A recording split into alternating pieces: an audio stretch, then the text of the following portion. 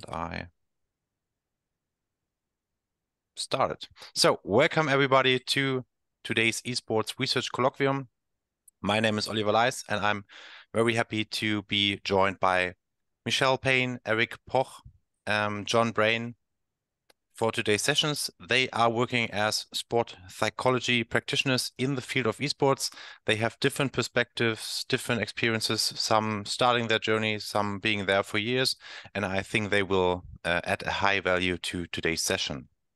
I was honestly really happy about this session today, and I was also a bit nervous given that I think it can not only influence people that are currently working in esports, such as players, coaches, and sport psychologists or performance coaches, but also those who might be thinking about entering the field of esports. And today they might learn something about the joy of working in esports, challenges, benefits, and we will also be talking about some recommendations or suggestions that the speakers of today's sessions have for you. As always, you're welcome to actively participate in today's session. So if you have questions, feel free to put them in the chat or raise your hand using the included function, and I allow you to talk to the speakers and myself as well. So without further ado, I'd like to start the session with a brief introduction of the speakers, and then we focus on the joy, the challenges, the benefits, and possible recommendations. So, Michelle, I'd like you to start. Could you please introduce yourself, your background, where you're from, and what you are doing in the esports environment? Thanks, Ollie. Yes, I'm Dr. Michelle Payne. I work in Melbourne, Australia, and I've been a sports psychologist for maybe about 35 years. And I worked in traditional sports for most of that time, but also teaching at university for about 30 years as well, I suppose. And I felt like a bit of a dinosaur in my region.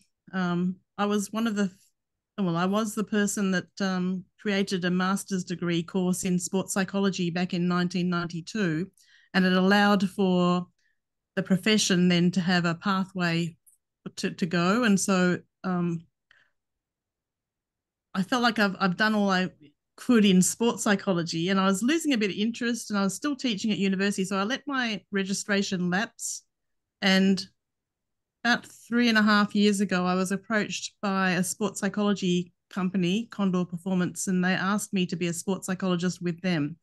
And I agreed to that, but I had to renew my registration. At the same time, I had an organization in Australia, one of the top esports organizations. Actually, my son is a part owner of that one, and he had a team that said we need to work with a sports psychologist, and my son said, "Yep, I know one of them." So that's how I got involved in working with a CS team back in 2019. Sounds like a great journey, but I disagree. You're not a dinosaur. Thank you. Eric, can you introduce yourself? Yeah, hello everyone. Thanks for having me. I think this session will be a joyful experience for all of us. My name is Eric Poch. I've been a sport psychologist since last year because I finished my my master's degree in sport psychology in Berlin. I live in Germany, and I've been coaching teams and individuals in esports for the last 2 years. And yeah, I mostly work with League of Legends teams. I also love football. I've been playing football for the last 13 years, at least 13 years, yeah. And besides that, I'm currently Diamond 2 in League, and I hopefully get Masters this season. And yeah, with that, I will give it over to Jon. I don't play LoL, so I have no idea what you just talked about there. No, yeah, but my name is Jon Brain. I'm from Belgium. I'm currently a professional doctorate candidate at the University of Portsmouth. So I'm both conducting research in esports, and I'm currently in the process of being registered with the HCPC in the UK to become an accredited sports psychologist. I'm also the co-founder of a sports psychology company called Mastering the Mind, where we work both in traditional sports and esports. We also host a sports psychology podcast where we interview traditional sports athletes and esports players and coaches about how they cope with the mental demands of competing at the elite level. And in terms of like my gaming experience, I play a variety of games such as Overwatch, FIFA, COD, you name it. So yeah, that's a bit about me. Thank you very much. I'd continue with you, Jon. How did you enter esports as a sports psychologist? So it actually started during the summer between my bachelor's and my master's. And I was already thinking about what research I wanted to do for my master's. And I came across Isma Pedraza's paper, his systematic review, where he talked about sort of like how sports psychology is applicable to the esports space. And then something sort of clicked in my mind. And I thought this could be a fantastic piece to write, given the lack of research in the space. And I also have a passion for esports or sports injuries. So I decided to sort of combine my two passions, so like sports injuries and esports, and do like a research piece for my master's. So that's how I sort of entered esports. I then decided I wanted to get some applied experience within the field during my master's. So I joined G Science, who were at the time an esports company providing multidisciplinary support to different teams across the world. And I was working as sort of like a content creator for them. So producing sort of like esports psychology pieces, carousels, and different things like that. So, and then I couldn't obviously practice at that time as I was in my master's. So fast forward to finishing my master's and starting my prof doc, that's when I sort of entered the space. Had a few gigs here and there, so working mostly on an individual basis, so not really being embedded within an org yet. But I would say last September is when I really started working within the space. So I joined Lions Grid, who's an esports org, London based. So yeah, that's sort of like my journey. So yeah, complete opposite as to Michelle. He's a dinosaur here in the school. So I'm a very, let's say, baby in the space. So yeah. Yeah, it's nice to have you, and adding your fresh views on the field, and I think it will add great value. Since you addressed it, one day I'd love to hear that my paper influenced some practitioners in their decisions, not a huge decision as yours, but small decisions would be enough for me. Michelle, we talked about your journey. You got approached by Condor Performance.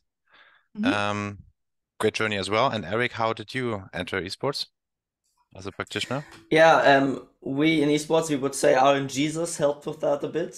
So I had a friend back in school who I showed League to, and we didn't get in touch after school, but he eventually became a coach, and one day he just asked me to help him with tryouts because we just played together, and I said, yeah, sure, I help you with tryouts. So it's like a training for new players that may join into his organization.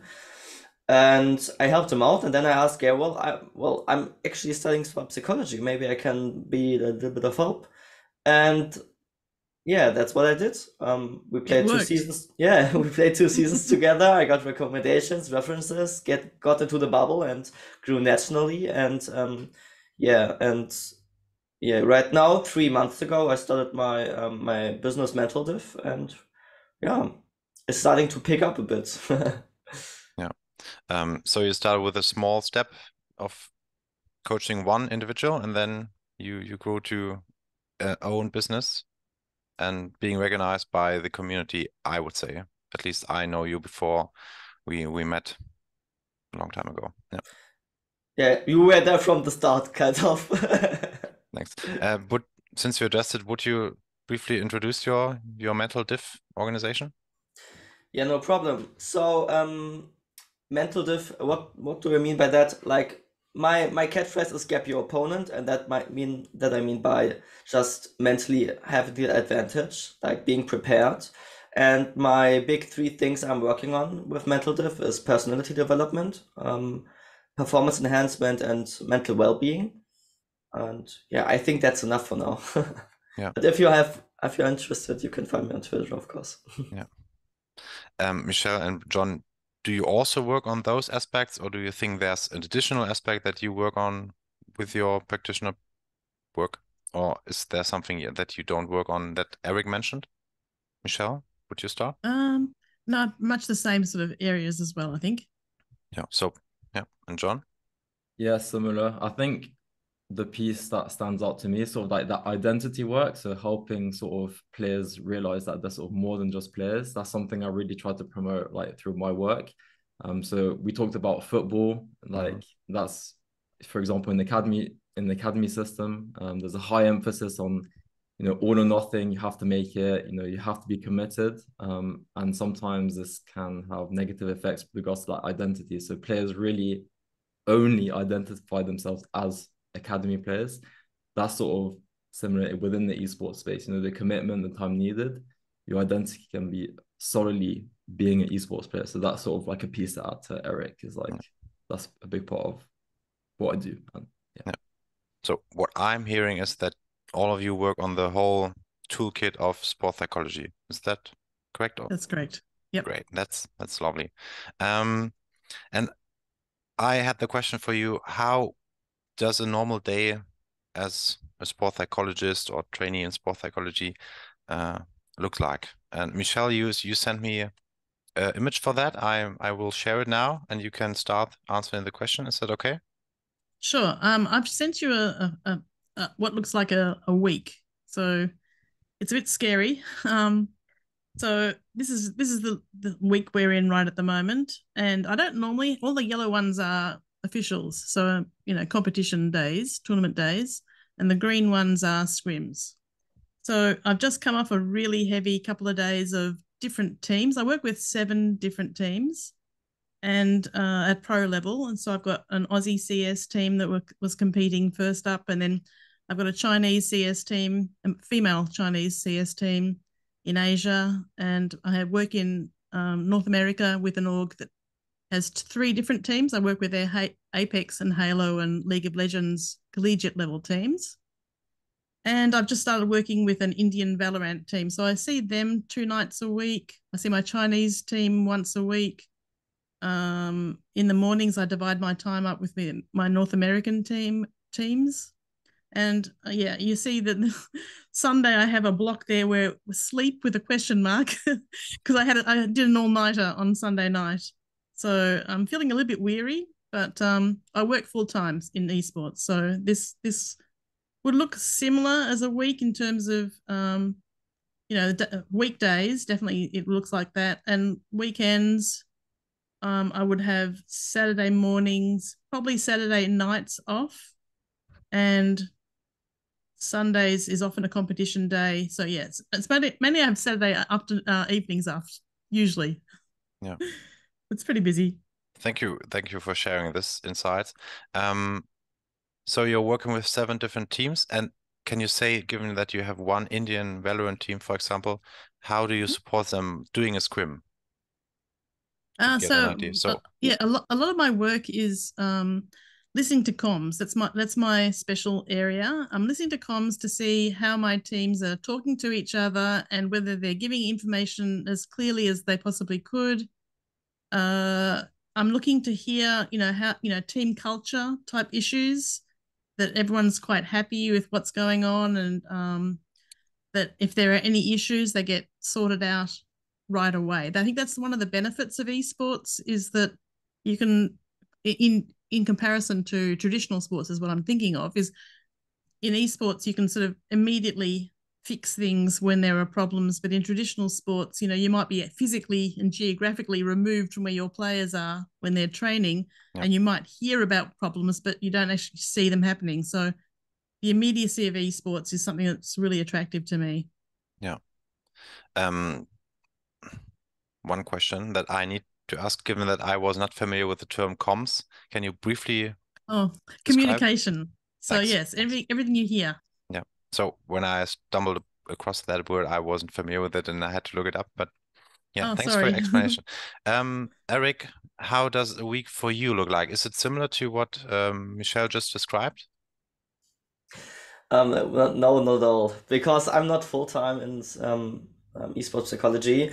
But when I usually don't coach them the whole day. I give like 90 minutes, maybe 180 minutes interventions. For example, if there's something big to discuss on one day. But yeah, also I join scrims, listen to comms, that's a big part, and also intervene or prepare coaches for the talk in between games. That's also a huge thing because it's really crucial how to impact your team between two games. Like, do you say, hey, okay, guys, lay back, we got this, or do you say, guys, we have to fix something now? It's really, and I know that from football as well, and that's something the coaches came up to me as well to how to deal with the situation, and yeah, it was also a lot of fun. But that's what I usually do when I work with teams, and when I work with individuals, yeah, that's really individual, right? as it states. Yeah, thank you. I have a follow-up question, and the more we talk, the more we get into details. So please don't stress me. The speakers, the audience. Just a joke, a joke. So Eric, when we access your Twitter page, the pinned post is of someone talking about his experience with you as a sports psychologist, and I think it greatly addresses what you just addressed within your schedule. And he describes you as someone who's taking the role of a more passive individual who provides stimuli from time to time. Could you provide the rationale for that? Why you do this or you choose this approach? Yeah, that's if I see it fit, I take that laid back position, and what I mean by that is our major in Berlin, he works a lot with morphologic psychology, and it's not very common in psychology, but in sports psychology as well. He kind of developed it himself.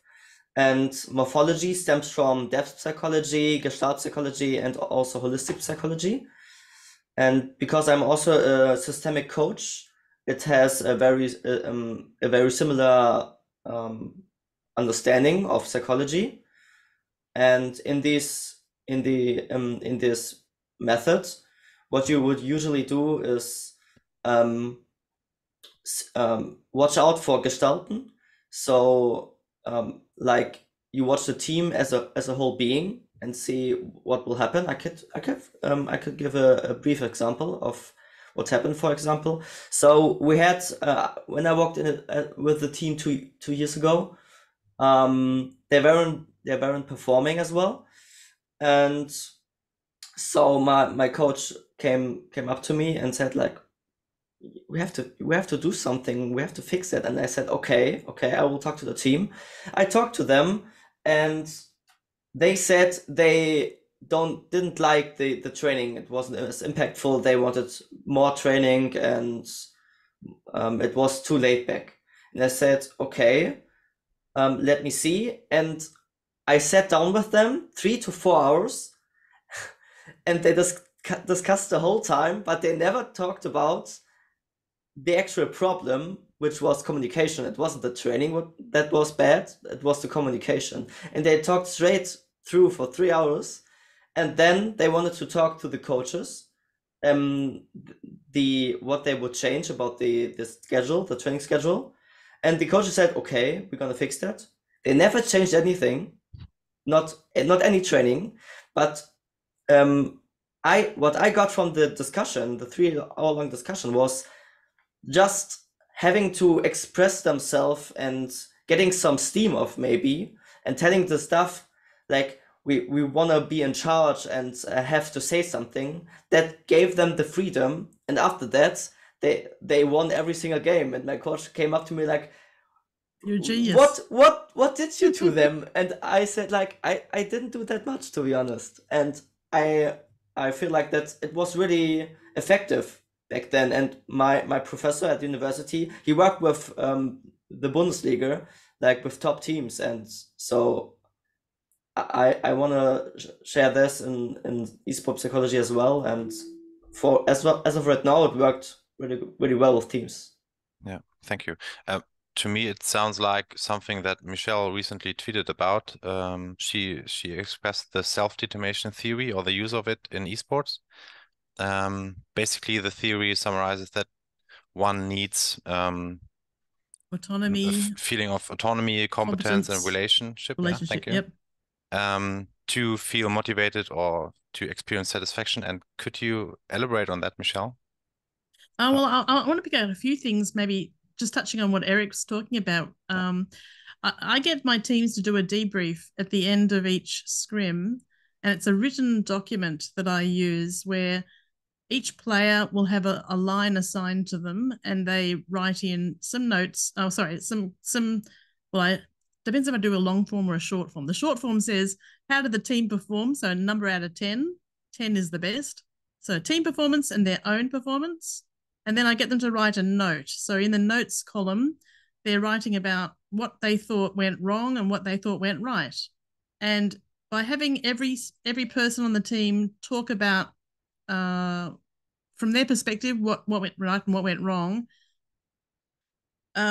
without interruption, then everyone gets a chance to speak, and we fix up all the problems. So if it's okay if it's if we're winning, it's a quick and easy debrief. But if we're losing, I don't want people to finish the night by having a sleepless night and wondering if they're going to be kicked off the team because they might feel they're responsible for the mistake. So we talk it all out, and we see that every single person is contributing to the success of the team, and they're all invested in fixing the problem.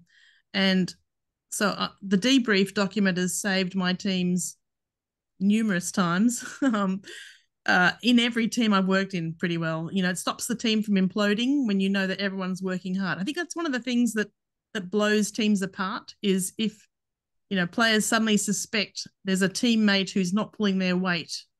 It needs to be addressed, and the debrief document is one of those things that can address those. So just having a chance to speak, or actually even making people speak, because some players don't want to speak, but it's important we hear from everybody.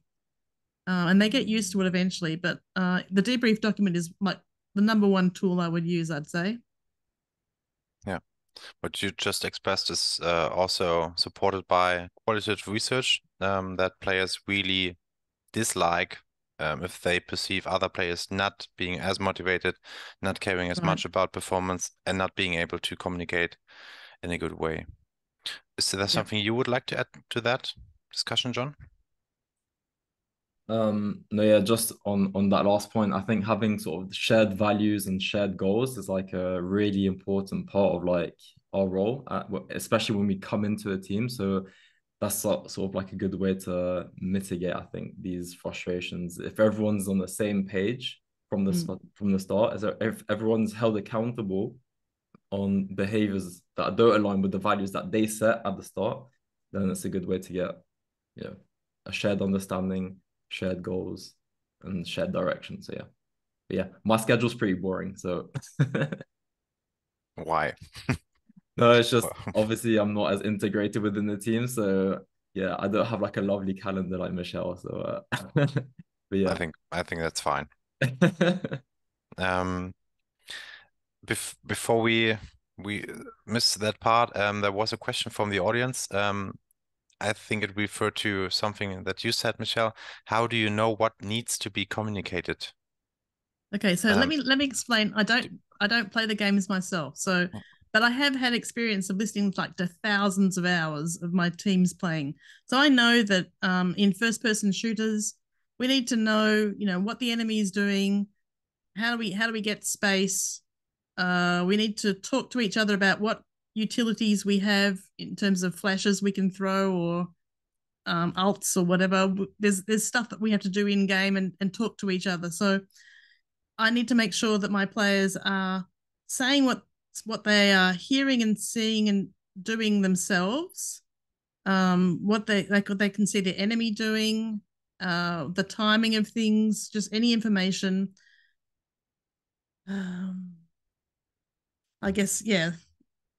I guess I'll leave it at that. Yeah, so you know, at the beginning of the rounds whether you're meant to be listening for information so that you can give it back to your teammates, or whether you're meant to be saying, okay, I'm watching this area or I'm leaving this area.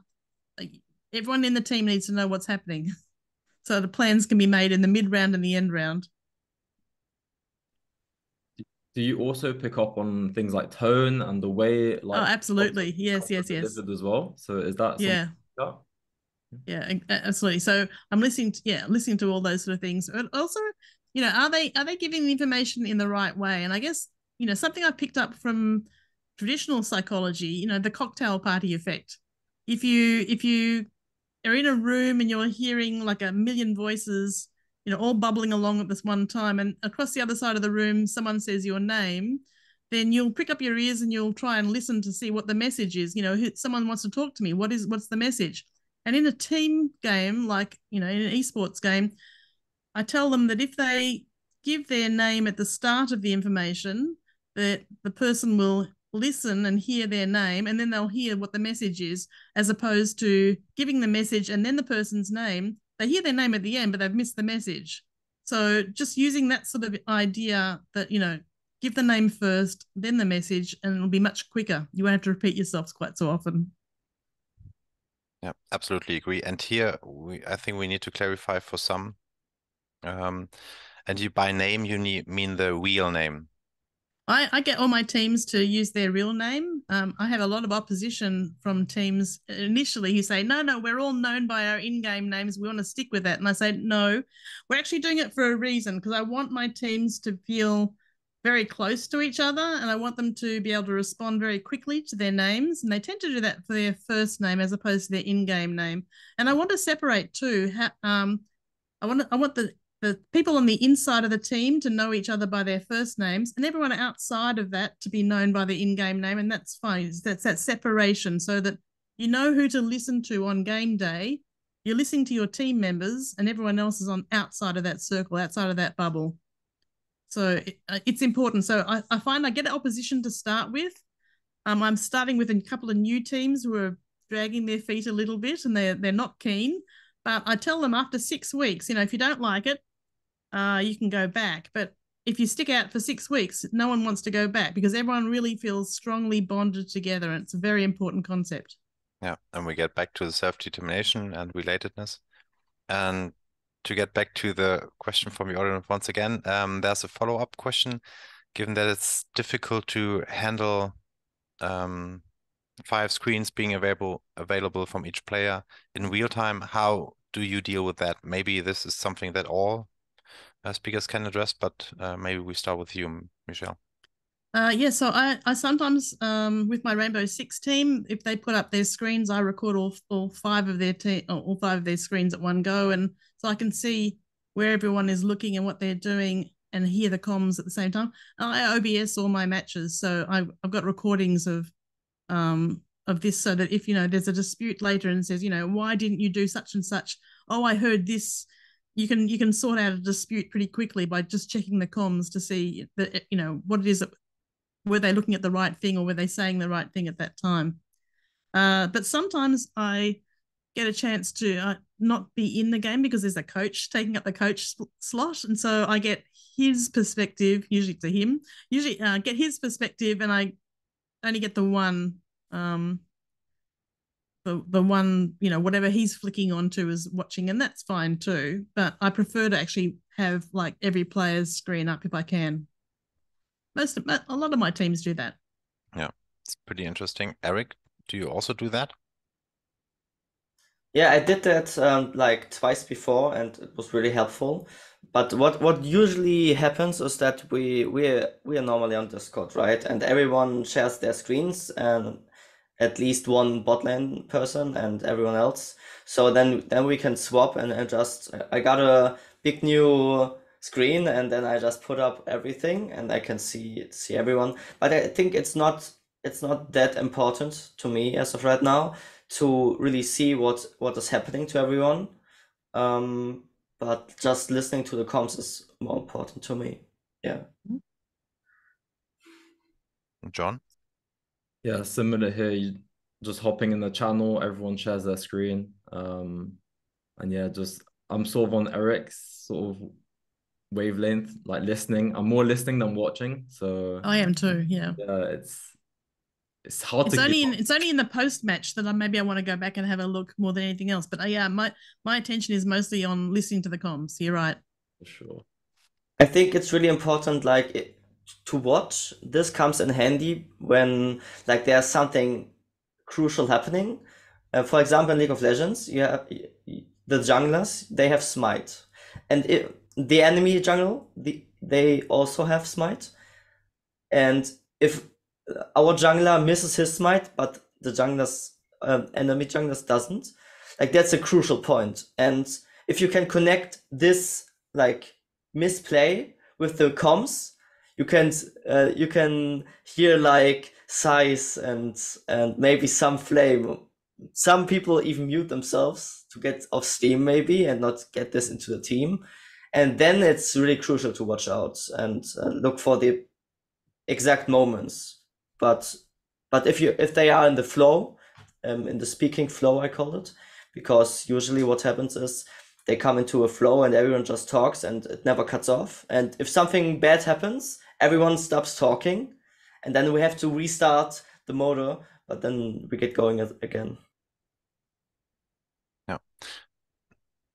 I think both approaches have their advantages and disadvantages, but I believe, and I'm not working in the applied field, but I believe it gets more important to watch individual plays when we consult individuals in contrast to the teams. But yeah, pretty interesting. We touched on a lot of, I'd say, negatively toned aspects in esports, but to keep the audience and to keep the listeners here, I'd move on with what the joy of esport, what really motivates you to work in esports, what is it that sparks joy when you do your work? Jon, would you like to start? Yeah, sure. Yes. I think the first one for me is sort of that youthness piece. So there's a lot, well, through my experience, there's a lot of banter, a lot of memes thrown around and stuff like that. So like I kind of relate to that because that's sort of my generation. So that's something I really appreciate about the space. Sometimes it can be negative though, but we won't go into the negatives because we're sticking to positives. The other thing is the openness as well. I think players tend to be really curious about sports psychology and our work. From my experience, once again, they haven't been so close to it, despite the stigma that's attached to talking about your feelings, your emotions, etc. So, and I think especially players are curious about your previous experience working in traditional sports as well. I think they're really hungry to know what they're doing, in that area of performance and trying to apply it to themselves. So yeah, that openness piece. And Michelle sort of mentioned this already, it's sort of that flexibility. So being able to work with people from around the world, online. It's like a privilege, I guess, through our work. We're able to do our work behind the computer screen. So that's really fun, interacting with different cultures, people from different parts of the world. So yeah, those are, I think, the three that sort of stick out to me for now. I'm sure I'll think of some. So yeah. Thank you. Michelle? I've had a 30-year career as a university lecturer, and I like to think that I was kept young by talking to all my students because I love working with them. And so for me, it's the ability to positively influence men and women in esports to just be better versions of themselves. And I hate admitting it, but being a mother type figure, I don't like to be called that, but usually I've got a lot of experience in life, and so I can offer lots of things, lots of handy hints to them in not just in esports but in relationship issues and all sorts of things. Would you say that belongs to personal development, or is this something that is different? Yeah, personal development, but also we had Valentine's Day not long ago, and a couple of my players were in a little bit of strife with their partners for various reasons. And so they'll often share with me, they've got a few problems here. And they share what's on the screen. And they say, what's this mean? So I speak fluent girl, so Yeah. it's quite handy from that point of view. Yeah, I see. Eric? Well, I think I'm a gamer at heart, so for me it's just the high place. I've played a lot of soccer, but and also competitive. But the best hype moments were all in esports with my pre-made team or with my team that I coached. And it's just so good to see a team synergizing well and growing and getting together. And what's usually the case in esport, at least in League of Legends, is that after one split or one season, the team just breaks apart and gets into another team, hoping that they get more money out of a new team or get into a higher division. But after one season, well, that's maybe not all because of me, but I think part of it is they said they're only gonna play if they are all five, and that happened two splits in a row, and it was really fun and a good time. And so like this growing aspect of it and working together as a team, I think that's the best part of it for me. Yeah. Can I add something? Sorry, Ollie. We've all survived COVID, Regent. So being online has been really helpful from that point of view. But thank goodness that LANs are coming back, because that's the enjoyable part, isn't it? Just being with your team and having the opportunity to actually meet in real life. That's something I'm looking forward to with a lot of my teams. I haven't met them all yet, so I'm really looking forward to that. Yeah, I agree. It was insane seeing or experiencing the DreamHack in Jönköping, Sweden last year. John, you're Yep. nodding. Do you have something to add to meeting real life? Yeah, I agree with Michelle on your point, Ollie. And also another thing that I thought of was that sort of opportunity to pioneer, because Yes. that's a really interesting one in terms of like the research and the applied space as well. So I think that's what gets me motivated as well, is sort of that, we're pioneering, and other people in this school as well. So yeah. Yeah, I agree. So we have 8 different aspects that you enjoy about working in esports, and I think you all nodded when the others were speaking. So it might be something that all of you share. If not, correct me. So we have flexibility. We have working in an open environment that is also new, which the new environment brings the opportunity to be a pioneer or to pioneer. We have personal development. We have personal support, which was addressed by Michelle. We have experiencing team growth and also meeting in person. And I think these are some aspects that, especially meeting in real life or personal support, is something that maybe not everyone expects when we talk about esports in contrast to traditional sports. And I think it's pretty important to emphasize on that and also work on these issues. Not issues, but also work on those aspects beside common issues. Yeah. Talking about common issues, what do you think are common issues that you are experiencing in esports in contrast to the positive things we just talked about? Is there someone that wants to start?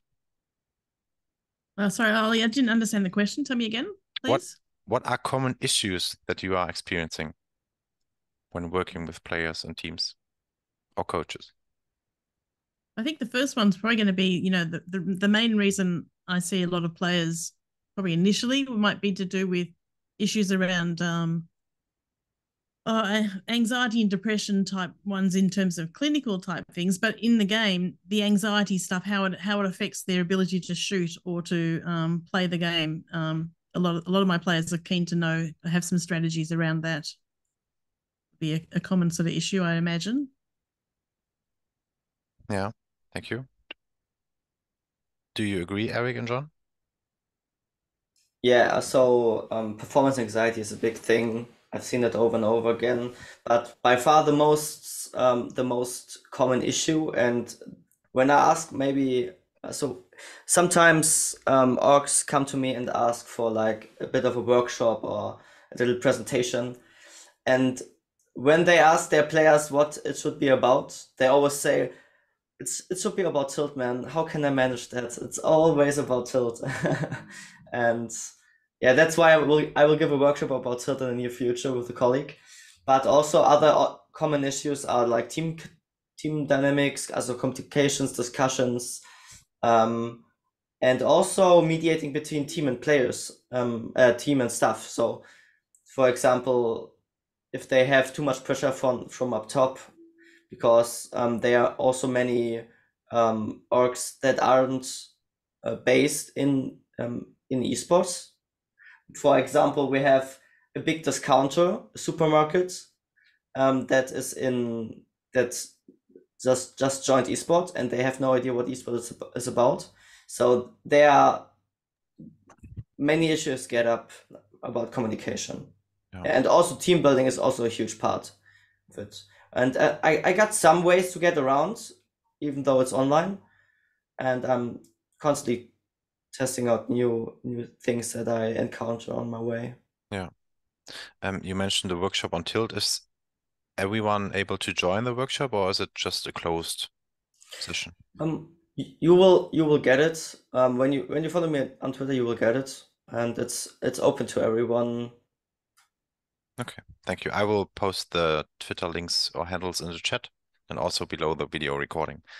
Jon, is there anything beside performance anxiety, Tilt, team development, or team dynamics that you experienced as an issue?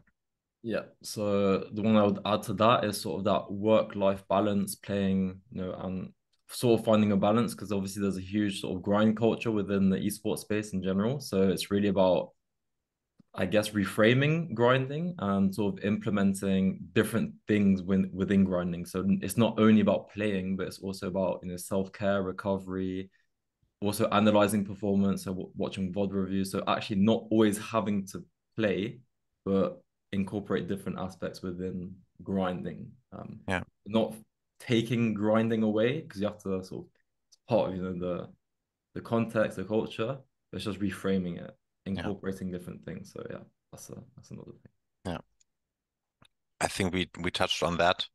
The common issues that you are working on when we started this session, the broad toolkit of sport psychology, and we have some questions getting into the chat box. And I think importantly, all of those aspects are interrelated. So when we have an issue with team dynamics, it might lead to under recovery or also worries about performance and other aspects.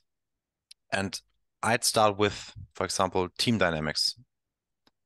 Is there something that you experience is working quite well when you support teams and trying to achieve better team cohesion? Please just start. Whoever wants to take the question. So were you going to show that other slide of mine that I sent to you, Ollie? Were you going to do that in this one, or otherwise I'll put the link for the Twitter that it was based on. You can start. I open it. Wait a second. Yeah, thank you. So I'm looking at the self-determination theory. Whenever someone's talking about setting the right motivational climate, I'm looking to see how to make the team feel more bonded and stronger together. I think that if players, I'm not someone who likes to have the rah-rah type messages. That's not my style at all. But by doing all the stuff behind the scenes and setting it for, making a good culture that way, I think that's motivating. That if the players are playing for each other and wanting to do their best, that sort of takes care of the motivation aspect. Yeah, I took some time. I'm sorry. That's okay. I mean this one. That's the one I was thinking of. So if I'm sort of preparing because I get a chance to work with my teams, like I'm there constantly. So I'm not called in for, giving 1 or 2 sessions as needed. So I'm there constantly. So I'm always monitoring team climate in this way by making sure, we're looking for light banter, having fun together, being open and honest. If there are things that are coming up that, issues for them, I can address them straight away. All those sort of things that I'm doing sort of behind the scenes, like juggling. It's like a duck on the lake. They look serene on the lake, but their legs are pummeling furiously. It's the same thing. You sort of behind the scenes, you're making sure all these things are sort of put into place so that a team can be as cohesive as possible. That's how I work anyway. Yeah. Is it different from what you are doing, Jon and Eric? And thank you, Michelle. Well, I think it's, well, the self-determination theory is a really common one. And as I said before, I'm a systemic coach, and the systemic approach is also really about giving the self-determination to the player and figuring out for themselves what they want to do. So I don't want to be like a teacher saying you have to do it like this because that's the result. And also all the coaches are doing that already, so I'm not the one. And so I just want to give them the right questions to ask themselves, and they gonna figure out the way in which they want to perform or go on, or maybe even quit esports. I don't know, because it's an open discussion, and it's also the goal is also open. So I don't set any frame around it. And also with the morphological approach I touched on earlier, those are ones that worked with team dynamics the best to me. Yeah. Similar to Eric in that I like to empower the players and the coaches within, like, for example, the session, and encourage them to identify. I sort of mentioned that at the start, but I love values work. So really help or encouraging them to come up with the values they value as a team and common goals that they want to work towards. So really, like I said at the start, making them sort of accountable on those, and then finding committed actions and behaviors that align with that value.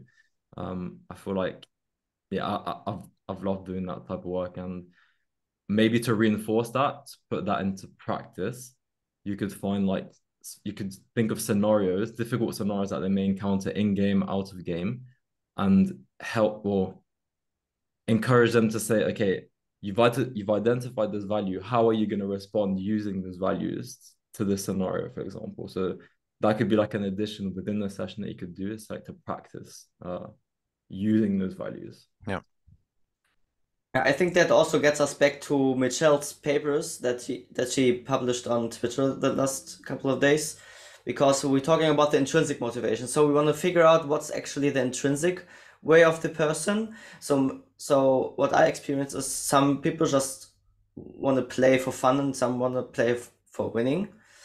So my question would be to you two, or maybe you three, how can you like integrate the shared common goals for the team, but also the individual goals that may not be the same as the team goals? How can you implement them? I'm trying to think of a scenario where my players have different goals, like different individual goals to the team ones. I can't think of a situation where that happens. Do you have an example, Eric?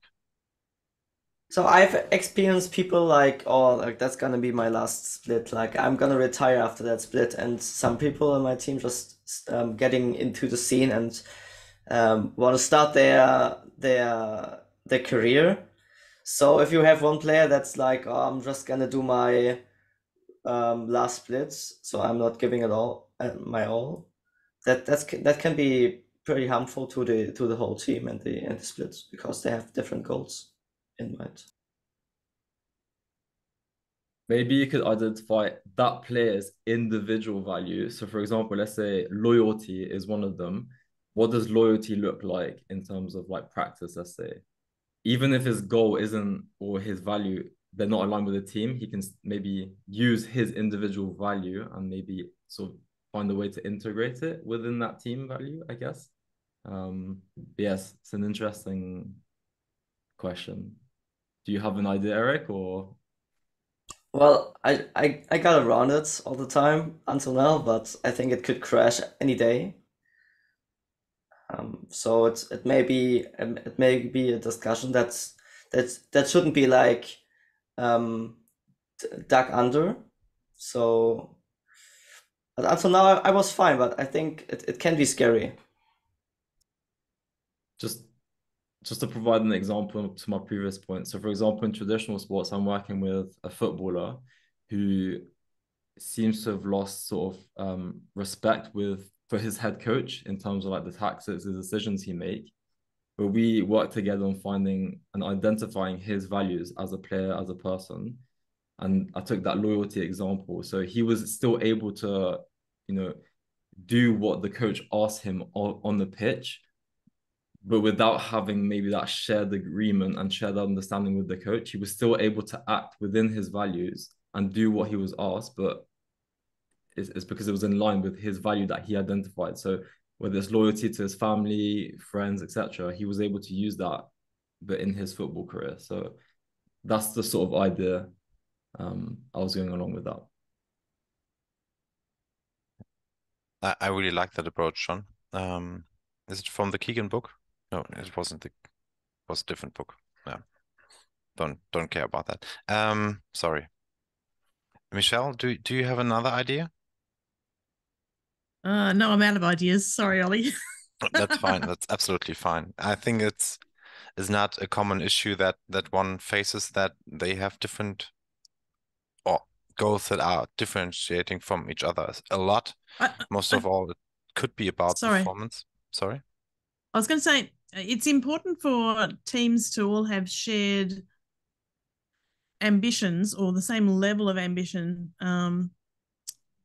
But usually all the teams I work with, that they all want to win and they all want to play really well. And we're only thinking like one split or one, we're not thinking like years into the future, because esports is not like that. It's very volatile. So we're just thinking of, from now until the world championships or whatever, however long that is, 6 months, 9 months, whatever, that's the span of time we're thinking about, and everyone is fully committed to that. So in the teams that I've worked with, I don't see differences. Sorry, is what I wanted to say. Sorry, I think about that. No, thanks for adding that perspective.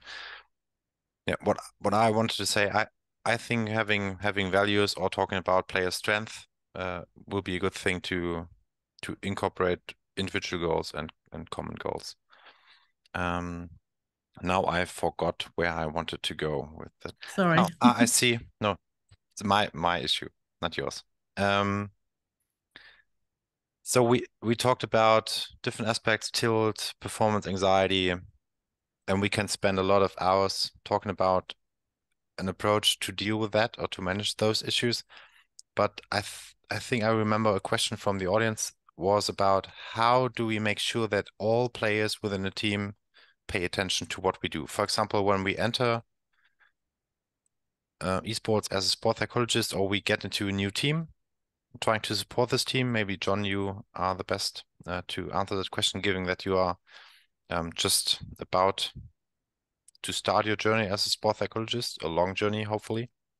How can we make sure that all players that voluntary or that are forced to join your sessions, how do we make sure that they really pay attention and that they want to work on certain issues, that they value your approaches? You kill them off, don't you, if they don't agree with you? That's what works for me. I think this is sort of a challenge that I face coming into the space, is that there's multiple things that I uncover, but I guess to answer your first question is my approach is not really being forcing players to come to your sessions, for example. I think the best way to encourage players to come into like one-to-one sessions is to do team sessions, to show them that there are things that we can help with. It's more of like education. How can we help, etc. I think that's maybe the piece that's missing, is what do we do? How can we do it? So sort of having like that introductory workshop when you enter a new team, I think is really important. For example, like one of the teams I've worked with, I came into the team, I wasn't really introduced by the organization leaders, etc. This is also an important point. You need to have them behind you to support you. And so this created confusion, and the player approached me to help him with like wrist pain. So there was really a mismatch of what my role was coming into the organization. So I think it's also the responsibility of the org leaders that hire you to back you up as well, and to encourage the players also to seek your support, etc. So yeah, just because it's from top down at the end of the day, you know. There's a lot. I've said a lot of things at once there. I don't know if it made sense, but I hope it sort of answered your question. But yeah, just and working with the players that want to work with you. I think it also just yeah, I'm against sort of forcing.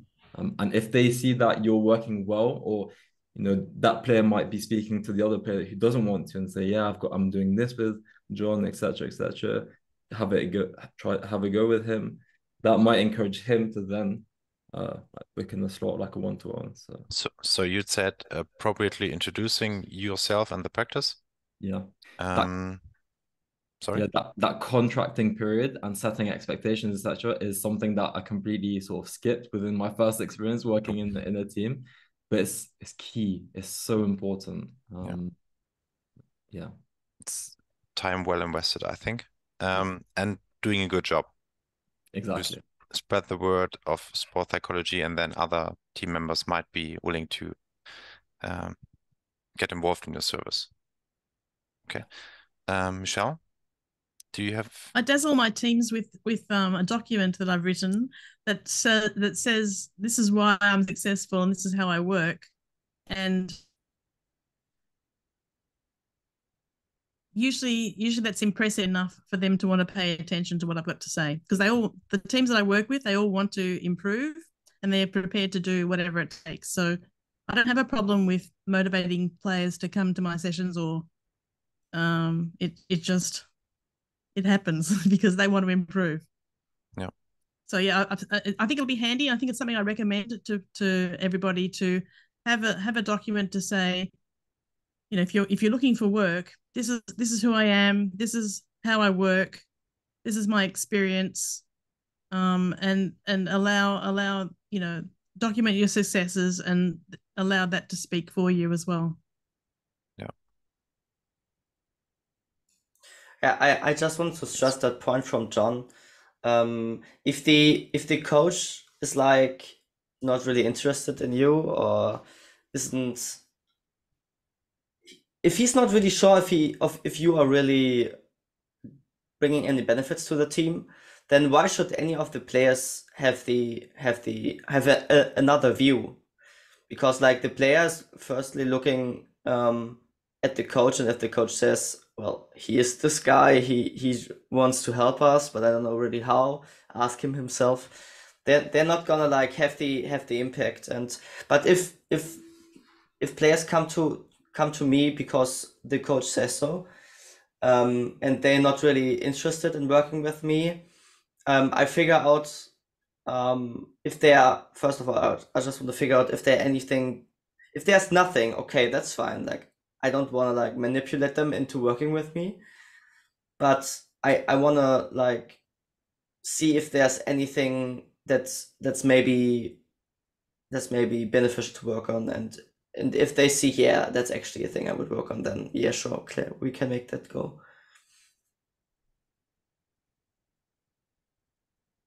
Thank you very much. I agree with all of what has been said. And something that was asked, and I experienced this, or I read this on Twitter, I have had discussion with colleagues and experienced this myself. Some people take multiple roles when they work within esports. They do the job of a sports psychologist and a performance coach, or they become a nutritionist, stuff like that. How do you make sure that your role is set in your contracts or in what you express to the players? And have you worked on other aspects that you usually wouldn't? Maybe Eric or Michelle?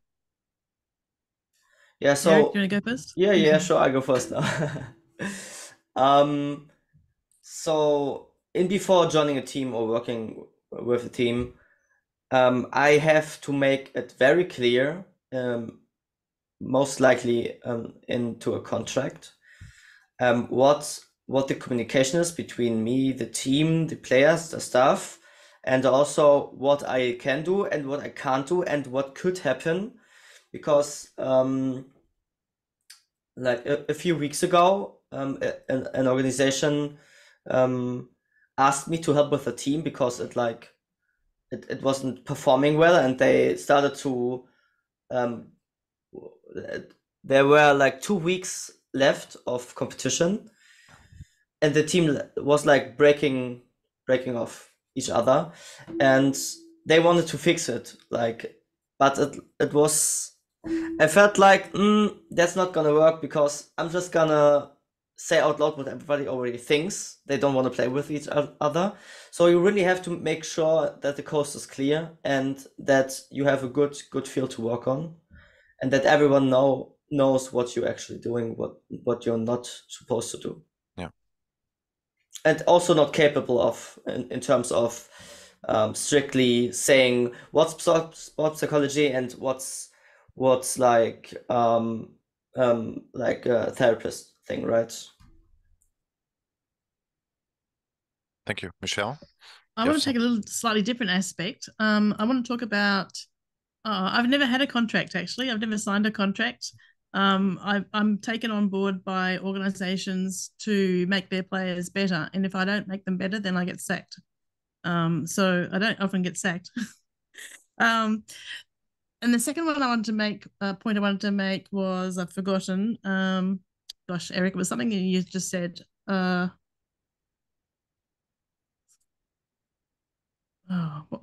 I've forgotten. Old age. So good for memory. What were you talking about, Eric? Give me a reminder. What did you just say? What part are you referring to? I don't know. I don't know. It was something you said like towards the end there. It's like the sport psychology and the confidentiality. Thank you, Eric. You reminded me. Thank you. So a lot of the stuff that's where you want to be very clear is to. So when I'm working in Discord with all my esports teams, I say to them, okay, in the team channel, nothing goes anywhere. Obviously, I have a psych channel, and when I'm working with a team, this is where the team and I interact as a group. And then, of course, I can see and I can talk to them individually, and I tell them that anything that's between an individual player and myself, totally confidential, and that sort of helps sort of draw the line for them, as to say, okay, well, what can I tell her about my performance issues or whatever else. So that's important. That's important to sort of get straight immediately, and then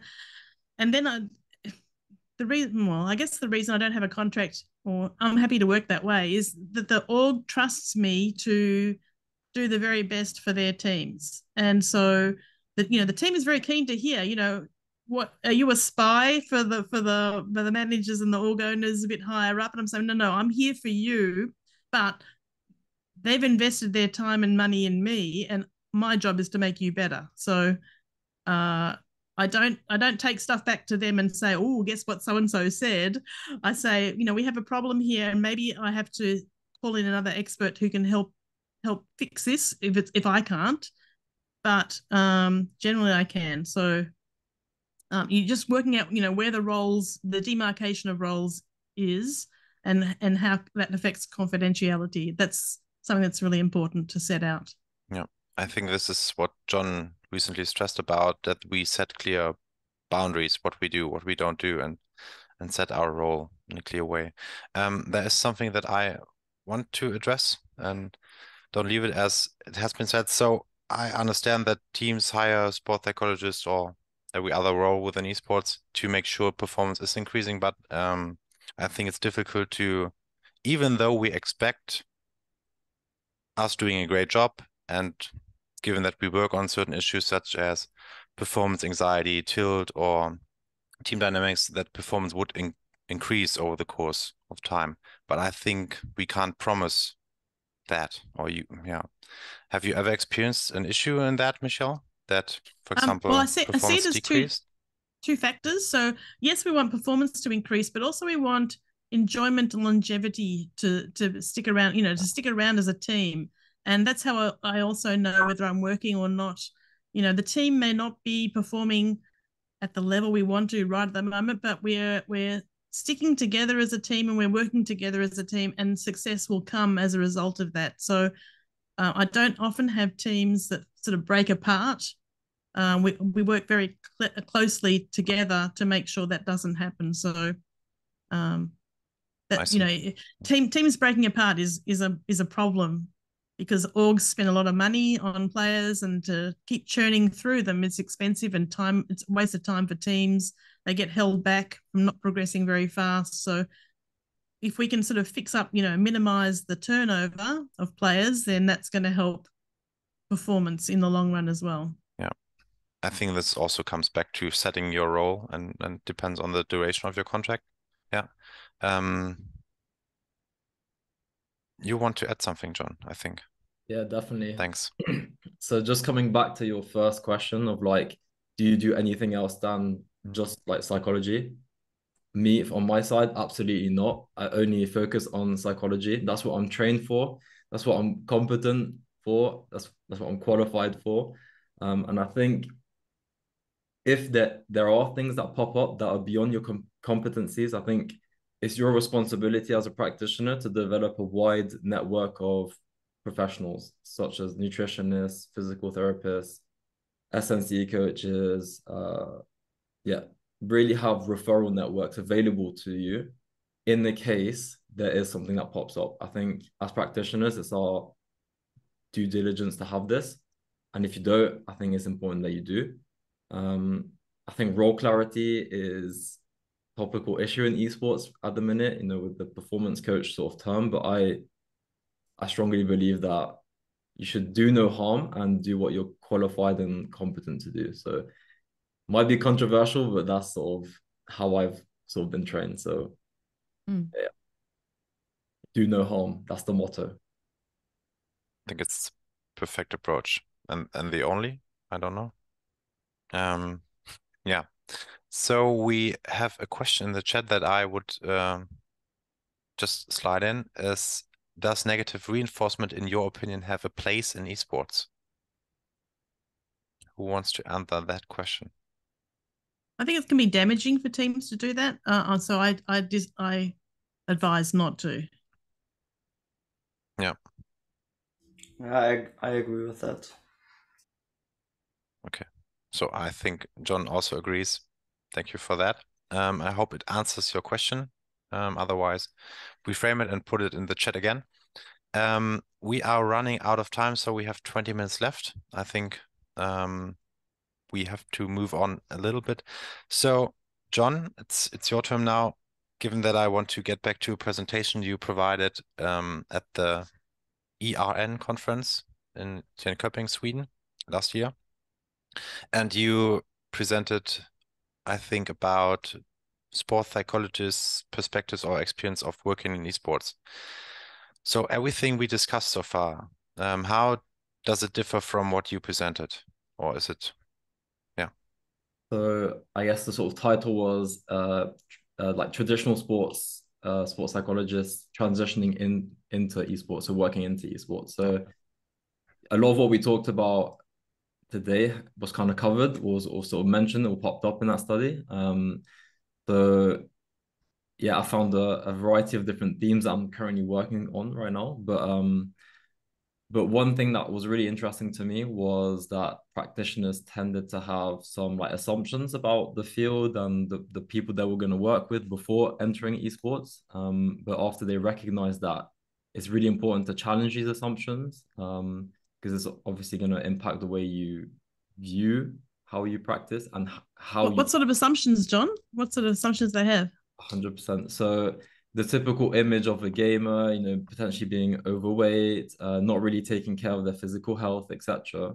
Whereas the reality is, okay, there might be this, but I think esports is moving away towards that, moving away from that sort of image. There are a lot of players that actually care about their health and that love going to the gym. Is sort of like a new wave. So mostly about that kind of aspect, and yeah, and potentially not being so open to the services, sports psychology services. And obviously all of these assumptions as practitioners, as we know, sort of influence the way we practice. So that was an interesting theme that sort of popped out. Then there was that sort of lack of collaboration. So I've talked about this because I've experienced it firsthand. So so when orgs tended to hire someone, it was more of like the case of, okay, you're the expert, you're the sports psych, you do what you have to do. Whereas in reality, we need org leaders to be able to do our job effectively. We need to work in this like multidisciplinary way. We need to be aware of, organized like org changes, roster changes. These are small details that majorly impact our work as practitioners. And yeah, sort of the practitioners that I interviewed experienced this sort of lack of collaboration. What else? There was sort of them, we might come to it later. I'll save it for later, Oli. Yeah, that gaining entry. So transitioning to pioneer. There was also that financial aspect that was attractive to practitioners, and obviously their passion for gaming. What else? Oh yeah, there was the sacrifices and commitment required to work in esports, especially full time. So a lot of practitioners have to, well, especially when you work full time, you have to sort of move abroad. For example, in Berlin, being a hub of esports, that's something that practitioners face difficulties with if they wanted to provide their services in person. The schedules as well, being esports being quite a late night activity. So practitioners struggled with that. The travel required, so there's that self-care piece, to manage sort of work-life balance. So some practitioners explain that they would come very early in the mornings to the office and leave very late at night, so that unstructured schedules. Yeah, a lot to talk about. What else? Thank you so far for that description.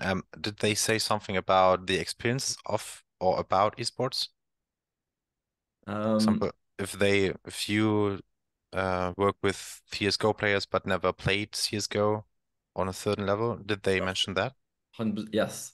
So this was what I was going to talk about, was a lot of them wish that they took more of a proactive role whilst entering the space. So taking the steps to understand the context a bit better, the nuances between traditional sports and esports. So things that might pop up is like the frequent updates, the patches, and how that impacts, performance, for example.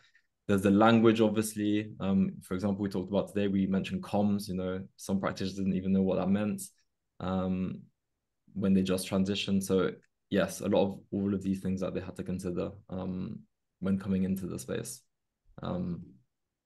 Yeah. Okay. Michelle, I think you were approached by the Condor Performance or whatever. Well, they were traditional sport company. Okay. So I was approached by Chiefs Esports, who's a very large organization in OCE, and started working with them. And I worked with them in the traditional way of being called in when things went wrong, or did like weekly sessions with them. And that worked fine. It was okay. But when I worked out that there was actually Discord and I could actually listen to matches live, and I changed my approach totally. So I think I worked with teams in a totally different way to, I haven't heard of any sports psychologists, esports psychs working in the same way I do, where I sit in on scrims and officials, like I'm welcome to come and listen to a team anytime. And I listen to all their scrims, as many as I can, or record them for them. And so I'm highly embedded in my teams. Yeah. And I just worked in a different way, I think. So there was no issue about your background in esports, though I'd say lack of experience, and sorry about that. Well, no, that as well as being female it can often be something that works against me. I mean, I've had teams say, I don't want someone in Discord that that looks and sound like my mother. And that's okay. That I don't have to work with those teams. That's fine. That's their choice. Yeah, but and your choice as well. But the org knows how I want to work, and they ask the players, and if the players accept and say yes, we want to be the best, we'll listen to what she says. Yeah. So. And related to this aspect, is there something that you would recommend practitioners that are thinking about entering esports?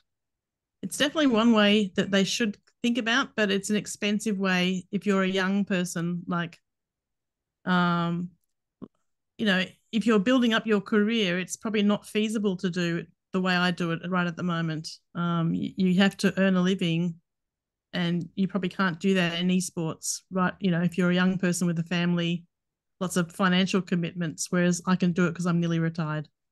Yeah. So it's just a totally different aspect. Yeah. And in terms of the esports specific language, is there something, maybe a question to all of you, how to ease the first steps in the esports environment if you lack knowledge about the specific game? I had Urban Dictionary on speed dial Oh. on my webpage, looking up words constantly to see what my players were talking about, because I didn't understand when I first started, but because I listen to them all the time now, it's just second nature. I speak esports as well these days. Yeah. Yeah, I think that's a really big step to get into the field. I've seen several surveys from peers and sports psychologists who ask around.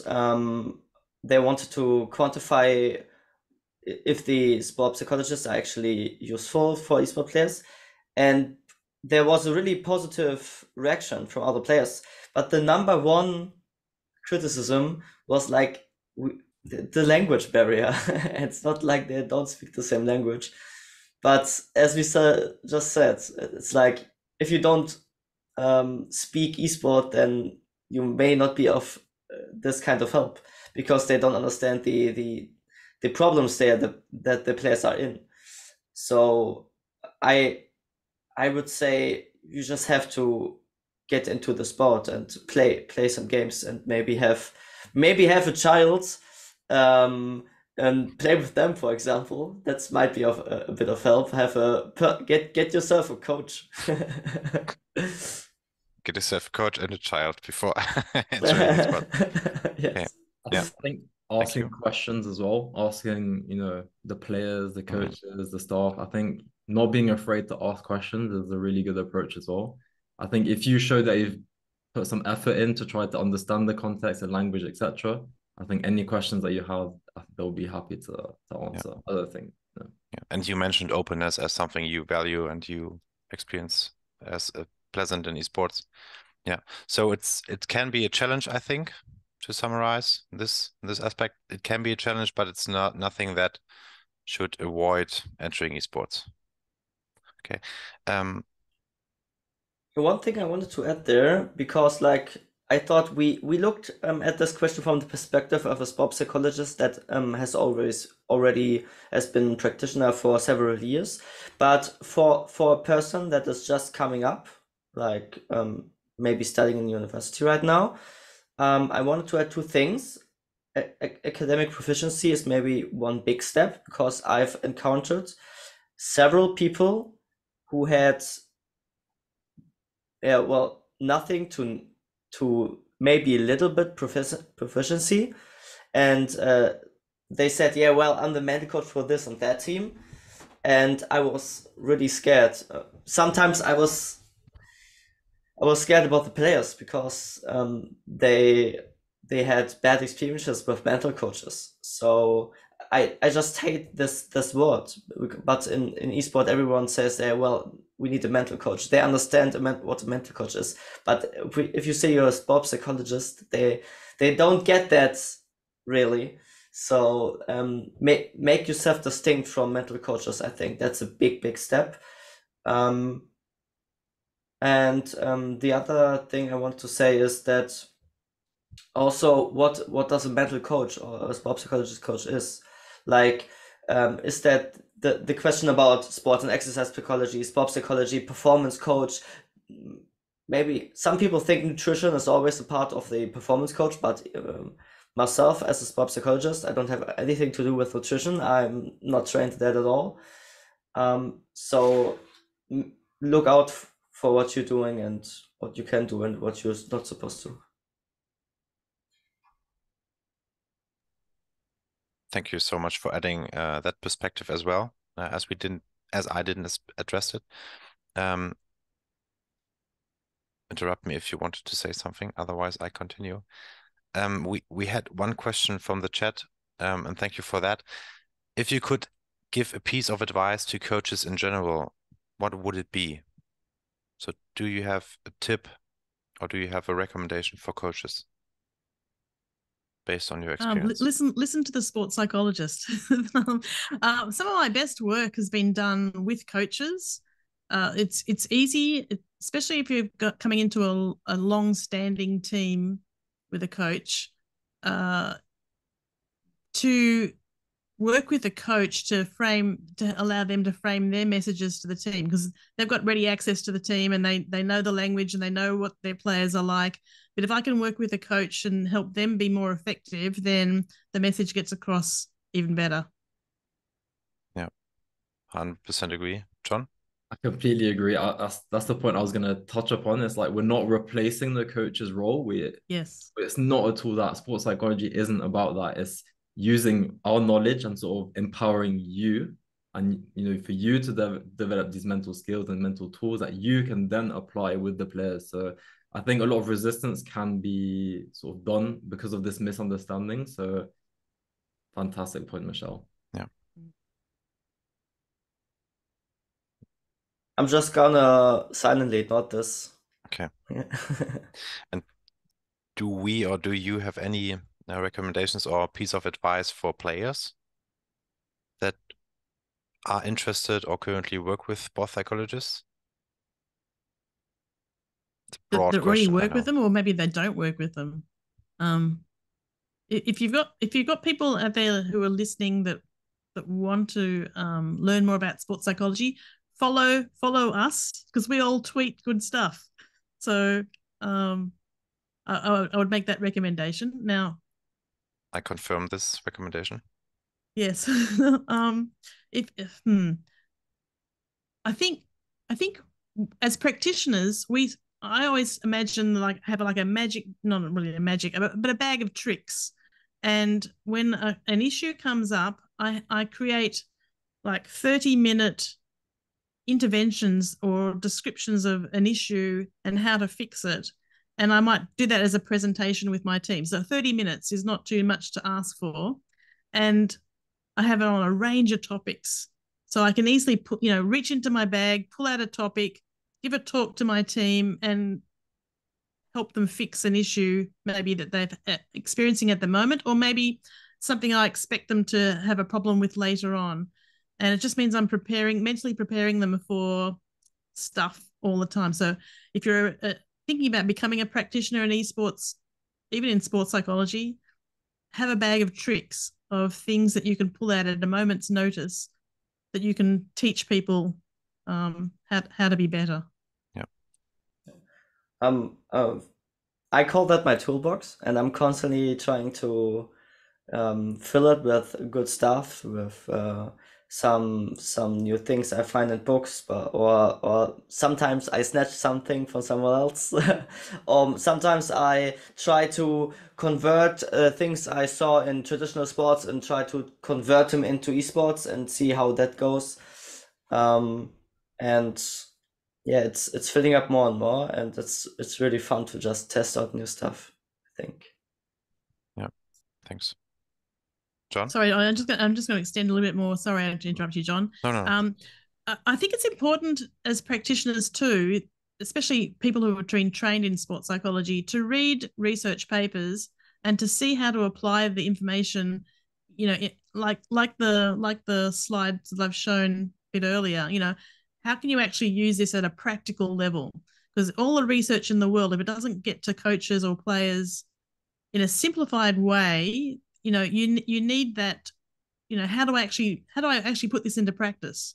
And so just having a simple slide like this where you can talk about things or present information, it's usually a bit complex, but in a simple way, that's going to benefit everybody the most, I think.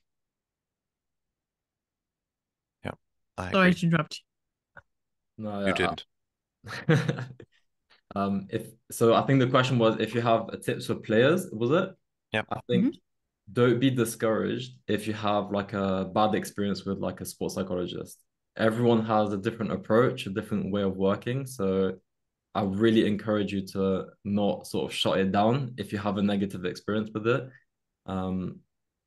There's thousands of sports psychologists on this planet with all different approaches, styles that may suit you. So I think give it a chance. is maybe my advice if you do have like a negative experience with it. Hmm. And It's I funny think because in my region, we only have two.